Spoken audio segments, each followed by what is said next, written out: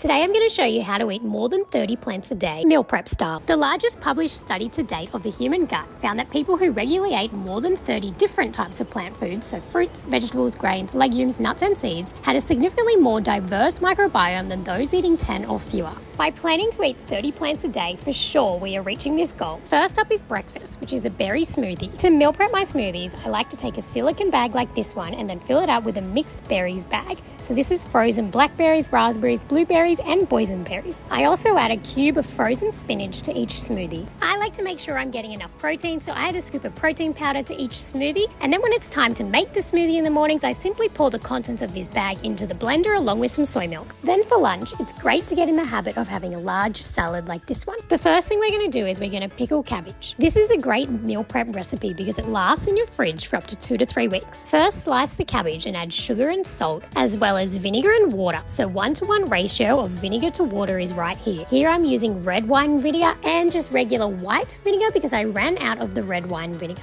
But you can use any type of vinegar, it doesn't matter. Make sure the cabbage is fully submerged before covering with a cloth, and we're going to return to this later. Now we're going to meal prep the veg. I like to take kale and chop it really finely and then add it to a jar like this one. A pro tip is to add a paper towel, which will make it stay fresh for longer. We're going to do the same thing for the lettuce as well. I like to chop my lettuce and kale really finely because not only does it taste better in the salad, but it also means that I'm going to eat more. The same thing goes for the cucumber. I like to slice my cucumber really small and then add it to a container. Next, we're going to prepare the coriander. By doing this, it reduces time it takes to make the salad on the day. I also like to pre-cut the tofu and then also season it with some mixed herbs and salt.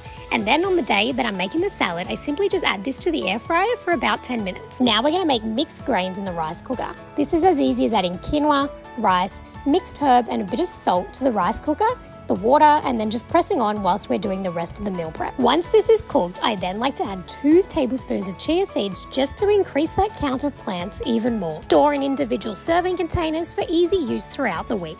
Now we're going to bake some sweet potatoes. So first you're going to peel and cut the potatoes into small pieces for the same reason as the salad. And then we're going to season it with olive oil, salt, and my favorite seasoning at the moment, fennel seeds. Pop that in the oven for 35 minutes on 180 degrees. Store in a container in the fridge, ready to use for any salads. The pickled cabbage will now be ready to store in the jars. So squish it into the jars and make sure to fully submerge with the water from the bowl as well. Sprinkle some sunflower seeds or any nut that you choose on top of the salad as well. And here I'm adding a dressing that I meal prepped earlier as well. The salad dressing is simply soy milk, nutritional yeast, and miso paste. And now we're on to my most favorite thing of the week, my Ninja Creamy. But don't worry, if you don't have a Ninja Creamy, you can simply just eat the fruit or make a smoothie instead. So the Ninja Creamy recipe here is mango, soy milk, some xanthia gum, which you obviously don't need in your smoothie if you're not making a Ninja Creamy, as well as a whole heap of protein powder. Because again, I like to make sure I'm getting enough protein. I then top the Ninja Creamy with some cashews, macadamias, and some desiccated coconut. Again, you can just enjoy a trail mix instead if you don't have a Ninja Creamy. And then the last meal of the day is this delicious pumpkin soup that I've served with some coriander and edamame, which is perfect for meal prep. This is my anti-inflammatory pumpkin soup, which is made with ginger, lemongrass, and turmeric, and then I naturally sweeten it with apple. I'm not going to share the recipe here in this video, but what I will do is link it below. Now, you don't have to prepare all these recipes in one go, but you can easily see how you can prepare one meal that can last you for the next couple of days. By meal prepping by ingredient, you can also easily mix and match. For example, here I'm using my grain mix, my air fried chickpeas, and my pumpkin soup to create a unique and new dinner meal. The air fried chickpeas are from the week before in my fridge, which you can find in episode 1 and episode 2 of my weekly meal prep. I absolutely love seeing your comments, so make sure you comment below,